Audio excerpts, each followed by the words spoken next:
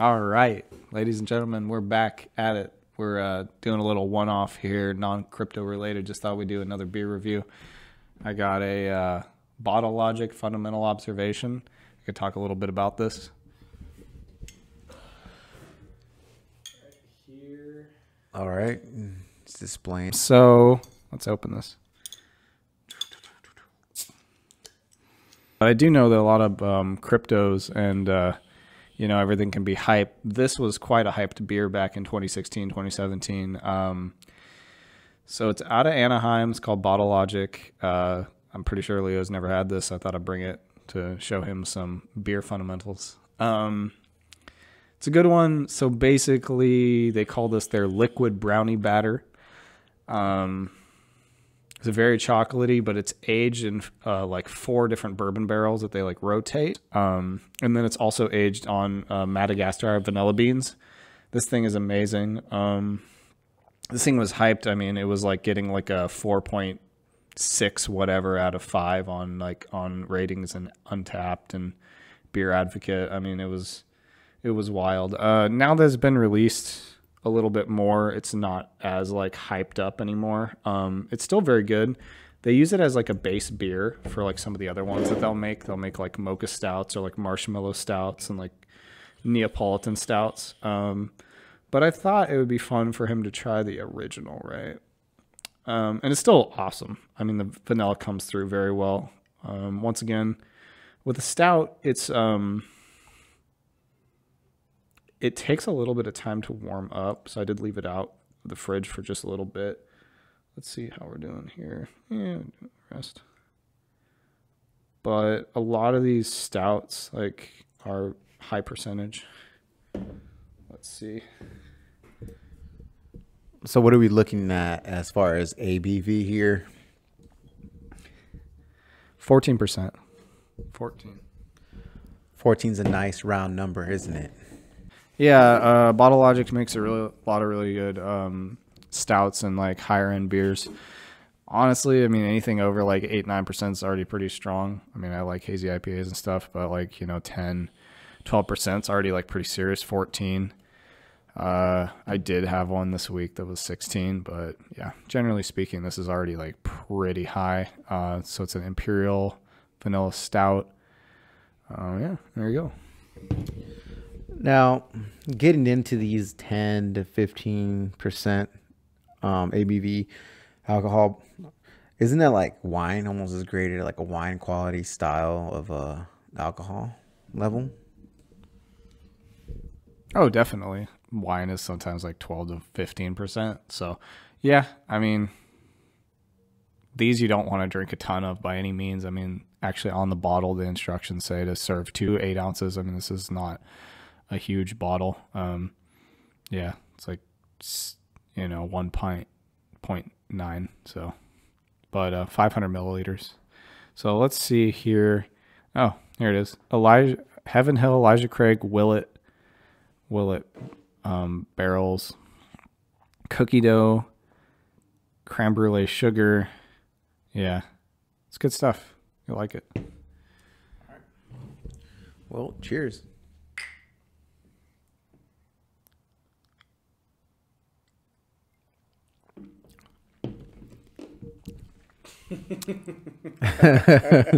Wow, I can actually taste the chocolate in it. It's amazing.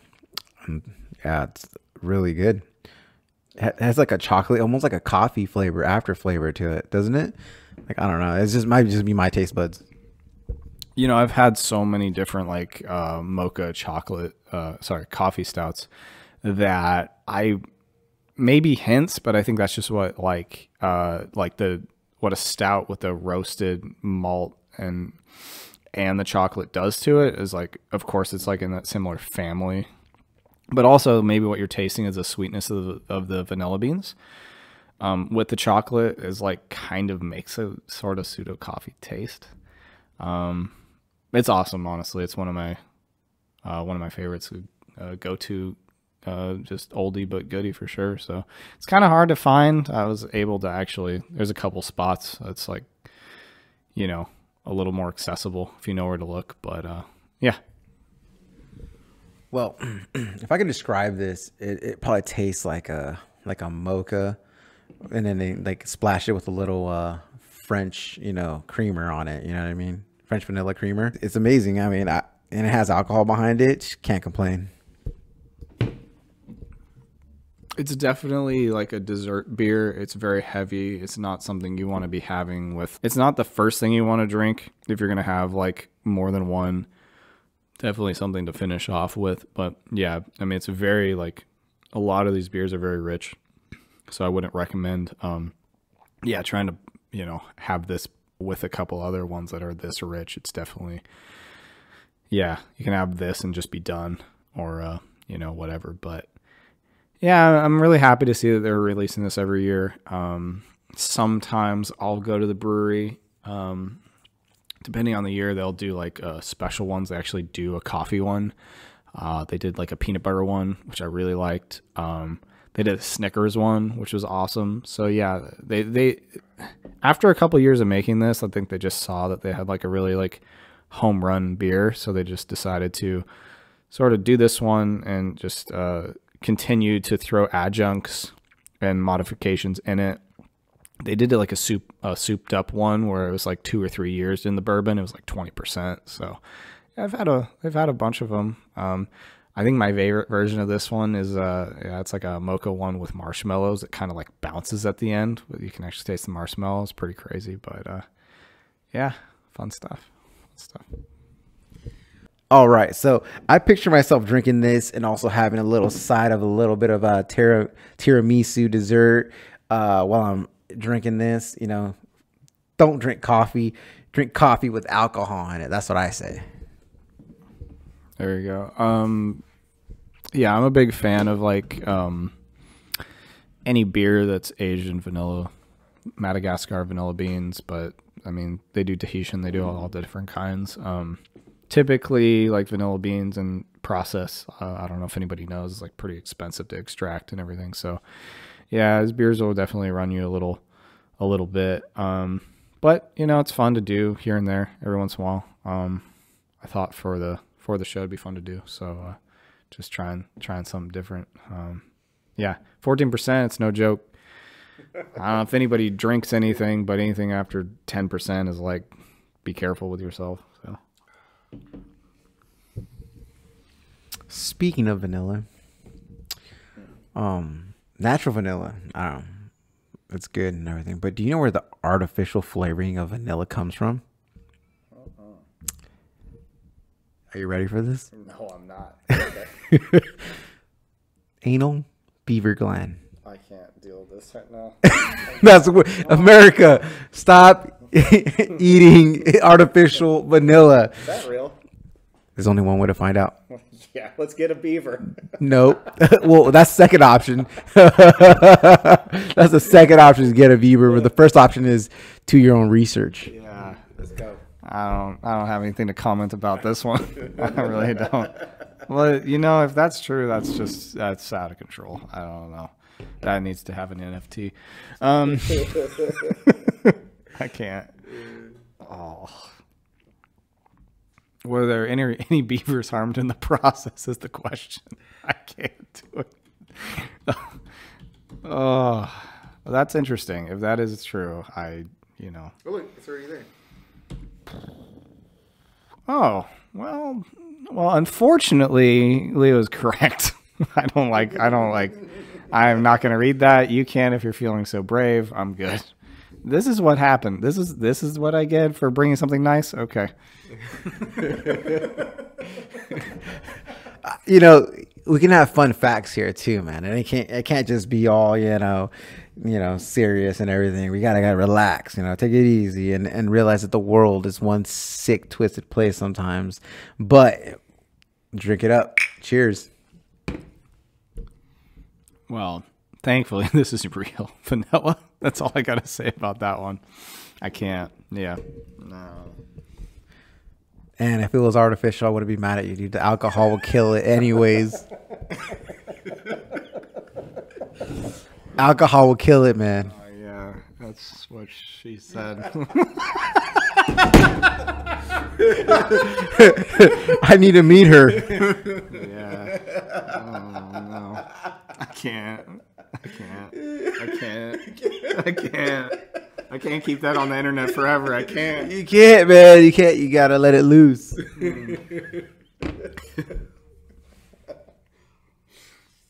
Oh no. This has been a mistake as Arrested Development test. I've made a huge mistake. Hey, like a wise friend of mine always said, life. What's life all about? Well, when you look at life in general, I think life is really just about the stories in life. You know, what you go through and you experience and become a story. And I think that says a lot in like dealing with these artificial vanilla extracts. There's a lot to say about that story. Hey, ignorance is bliss. If you don't know, I mean, that's good, you know? Why are we still talking about this?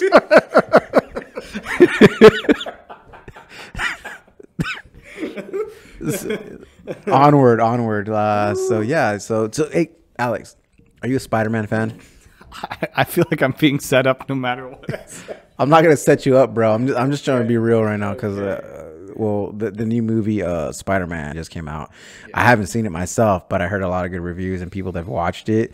And you know, I've become a Marvel nut ever since I started my NFT journey. So I've been buying comic books and just getting immersed in the Marvel world or what they call it, Marvel universe. So what are your thoughts on the new Spider-Man? Like, what do you expect from that? Well, I've seen all the other ones, and honestly, out of all the Marvel movies, the original ones, I don't know. I thought they were like, okay, I need to watch this because I love, Marvel movies in general. But the last couple ones were pretty good. I heard this one is amazing. So I actually was going to go watch it the other night, but I got really busy. Yeah, I'm looking forward to it. I heard it greatly exceeded expectations. So I actually, right before I came over here, watched the second ending trailer to that movie, which is Doctor Strange's movie coming out next year, which looks amazing. So any other good movies, anything? As far as that, like, I haven't seen it. I'm with you. I've heard a lot of good things. I'm a big Spider-Man fan. Coming soon. You're going to watch it soon. Yeah, coming soon. I will review that and watch that. But yeah, Doctor Strange is great. Perfect role for that actor. But what I was really impressed was the octopus. Like, he's really good at his role. Like, like with coming out with all his tentacles and like the way he acts, like he's perfect role for him. But going into the whole like multiverse and all that stuff, that just it's interesting because you look at the Spider-Man multiverse with Miles Morales and everything, and when they come out with character development for Miles Morales in the multiverse, I'm gonna be interested, man, because that's like, it's different. You got a Puerto Rican Spider-Man, dude. I like that, dude. It's different. For sure. I mean, I really like that comic book version. What was it? Where they had like 15 different Spider-Mans. Comic book. It was drawn like a comic book, but it was a cartoon. Into the Spider-Verse. Yeah. A couple years ago, that was really good. So I think anytime you can expand and make something better, I think that's great. A movie I keep thinking about is the new 007 movie, the No Time to Die. Yeah. That movie was awesome, and I saw that maybe within the month, and I'm still thinking about it because it was so good. So I haven't seen that movie either, man. I've been like living in a crypto NFT rock or something because like I haven't seen any of these movies, but I do have the NFT poster of No Time to Die. So really? Yeah, so it's pretty cool. Yeah, a little tie-in. Like I might have not seen it, but I hold their NFT poster, which is cool, through VV app. But yeah, so do you buy other posters? Yeah, they do have other posters on there. They have Back to the Future. They have Shark, the Steven Spielberg movie, Shark, or was it It's not Shark. It's Jaws. Jaws. I'm going to blank right now. Yeah. So they have Jaws, Back to the Future. They have a couple artists on there that actually remake posters, and they also have their own line of posters, of movie posters. But yeah, so Vivi has a really good amount of influence in the pop culture because they have Designer Con is like these artists that do a lot of pop culture stuff, designer toys. They grab a concept toy like Ron English has Street Fighter, right? They have what are the two Street Fighter guys? The red and the white one, Ken and Ryu. I almost wore that shirt tonight. Yeah. So they have a Ken and Ryu action figure that's about like maybe 2.5 feet tall in their fighting poses, and Ron English actually made his version and put a grin on them, like a gold grin on their faces. It looks so awesome, and they sell out within like hours on the website. But like, you know, bringing up stuff like that, like if they made another Street Fighter movie, because they made a Mortal Kombat movie, I'm waiting for the Street Fighter movie to come out, man, because that's going to be good. I want to know who they're going to cast in this.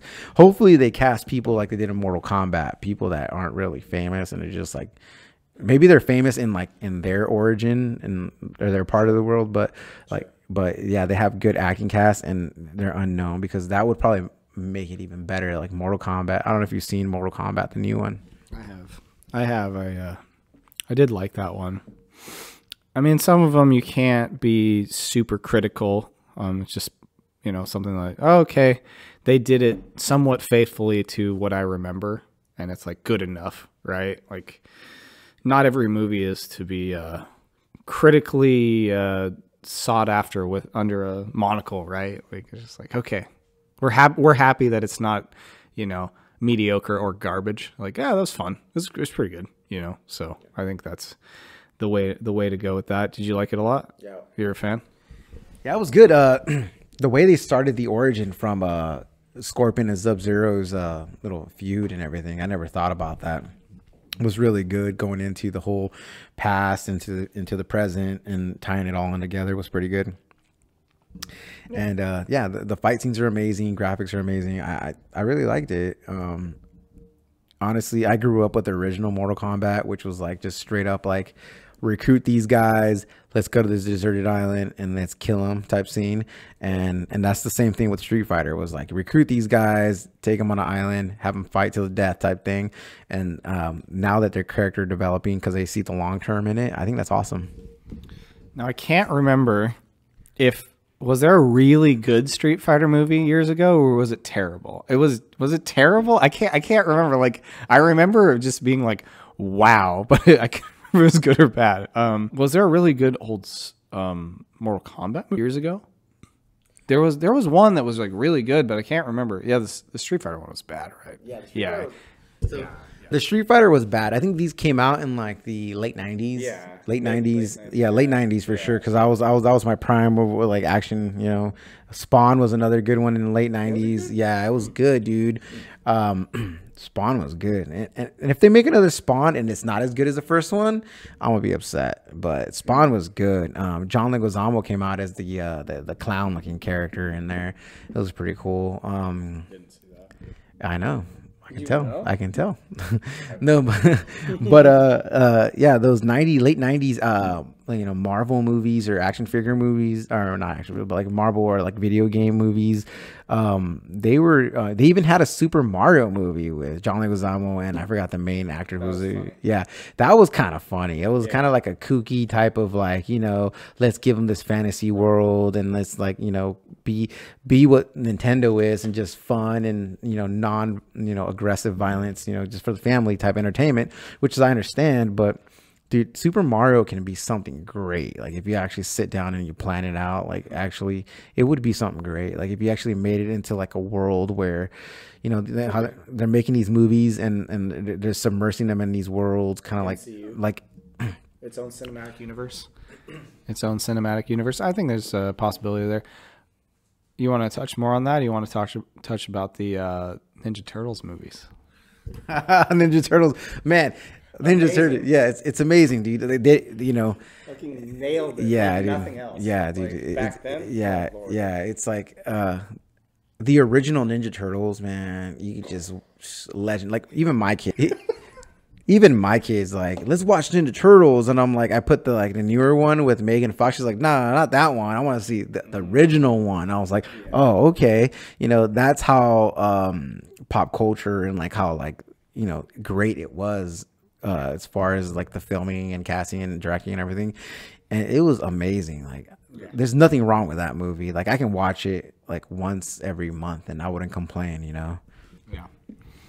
So what would the Mario MCU or cinematic universe look like? What where it'd be integrating. I need some Waluigi and Wario just because they're like fringe characters. They're the outcasts, right? Yeah. So I don't think Waluigi has ever had any character development. What is this beer review? But yeah.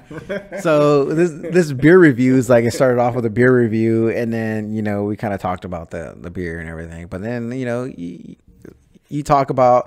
can only talk about beer so much where you get into subjects that pop in your head, and we're just going with it, man. We're just like, whatever pops in our head, we're gonna roll with it, And then that was my thing, was like, I had this in my head, Alex had this in his head, and like we just like, it's great, ignited the fire. Now we're just full throttle right now going at it. But going back to the Super Mario, man, wow, the worlds, it's one of those like universes where you can just it'd be like a metaverse style where you just go in there and you can go to these worlds and these lands, and just you have all these characters that all meet together, or you can have their own like individual character development and go on for years with this stuff. It's awesome. I had a weird thought of like, I don't know if you've seen Super Mario Maker. No. It's kind of new on like the Wii U, Switch. There's been a couple versions, but like, essentially you can make your own levels, right? And like people on YouTube like just like traumatize other people with like super hard levels. It's really funny to watch some of them. It's like you have to beat your own level to upload it so other people can play it. So they'll play it like 700 times until they beat it, because it's so like sadistic, right? So it's just really funny to watch people like be in pain playing these levels. But I like that idea of build your own world after Mario, the Mario cinematic universe establishes itself, right? Then you can start doing what happens if players get involved and start making their own levels, and Mario gets thrown in. Like, what is this? I like this idea. Yeah, I mean, that's what the metaverse is just grabbing a little bit of everything and just piling it on in this verse. It's gonna be crazy. So Universal is currently building a theme park right now for Super Mario. Oh, really? Yeah, they're building one. Universal Studios Hollywood. They're building it. At last time I was there, it was actually in March, before they had the lockdown, because I think the lockdown happened mid-March, and I was there at the beginning of March, and I actually saw the building that they're building, and they're building this ginormous building, which is kind of like, if anybody that's ever been to Universal Studios, you go down to the bottom lot section. At the very bottom, you take the escalators all the way down. They have Jurassic World, they have the Transformer ride, and on to the left of the Transformer, they have Mario World, which is going to be like this. They're really known for their screens. Their screen rides where like you get on a ride and have these screens, and yeah, it's like a Simpsons ride type thing where it's on a track system, but then it also has screens everywhere where it immerses you in the ride. They're gonna have, believe it or not, a Mario Kart version of that, dude. You get to sit on his Mario Kart and you're traveling around a track system and you're throwing mushrooms and shells and getting stars and everything. It's gonna be wild, dude. It's like the Buzz. Is it like the Buzz Lightyear ride? Maybe at It's at Disneyland. It's not Disneyland. California Adventure. Oh, California. Yeah. So you shoot all the targets, and yeah, it's very interactive. I wonder how interactive some of these rides can be, right? It's fun stuff, though. I like that. I'd like to see more, for sure. Promising things.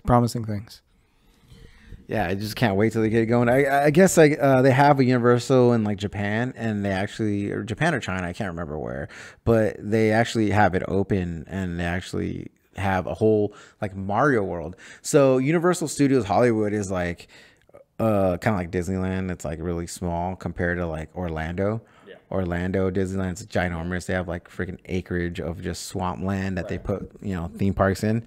And so I can't imagine how like the swampland Mario World's gonna be, man. It's gonna be huge.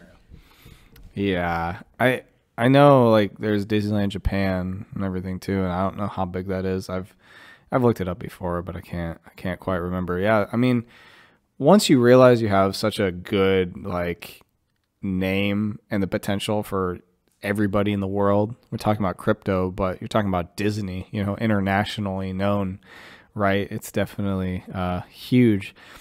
That you can buy up space, right, and just make a huge park because you know people are going to come. You know, it's you know, the interest is there. It's just, you know, like the Anaheim, you know, Disneyland. It only has so much space, and I know they've added a lot to it. But you can buy up like couple, you know, square miles of place in China or Japan and throw in a you know, amusement park. A lot of people are going to come and enjoy it, and you have the space to keep building. So, yep. Yeah, man, crazy stuff for entertainment and, you know, attractions out here in the world. Yeah. That's about it. That's about it, man. I mean, you got anything else to add to this? Thank goodness this is an artificially flavored vanilla. That's all I got to say. Yeah, because if you don't know what that is, I suggest you look it up, but in your own discretion because it's pretty nasty. So what do you think? Finishing thoughts? Finishing thoughts are this Bottle Logic, let's see what it is. Bottle Logic Fundamental Observations Imperial Vanilla Stout. Delicious. It's like coffee and vanilla bean, like with like a hint of alcohol. A little bit of bourbon. A little bit of bourbon. It's amazing. Yeah, I like it. Yeah. You always surprise me with this stuff, man. You always come up with this crazy, like, you know, I found this rare beer that was made in 1895 and I want you to try it. I'm like, dude, let's go. Yeah, if I found some bourbon from 1985, I think I would sell it for $1 billion. Yeah, like I said, I've known a lot about this stuff, and I'll keep bringing some fun beers over because I've been spoiled myself. Shout out to Mikey and Jacob that have hooked me up pretty good over the years, and yeah, we'll keep doing this. I got some fun ones lined up already, so enjoy. Hopefully, you enjoy the beer review. Out of 5, I don't know. I could easily give this over, 4.5 probably. Some, I've had so many insane beers. I had a beer that was aged for 16 months in bourbon and then 10 months in cognac this week, a stout, which was just like the craziest thing I ever tasted. So even though this is exceptional, I've still had better. I would give this a 4.5 out of 5. What are your thoughts? I give it a 10. A 10. 10 out of 10. There you go. Because it's amazing. I'm out. See you later, guys. Have a good night.